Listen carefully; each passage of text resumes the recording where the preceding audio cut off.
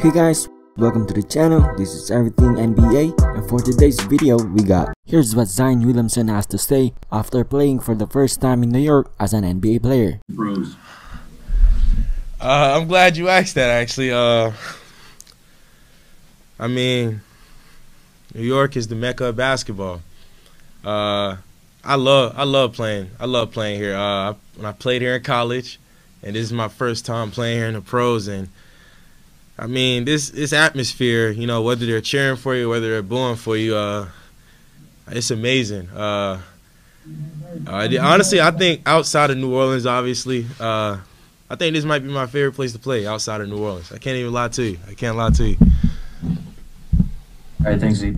Alright, that's gonna be it for this video. Don't forget to like and subscribe and check out more video on the channel.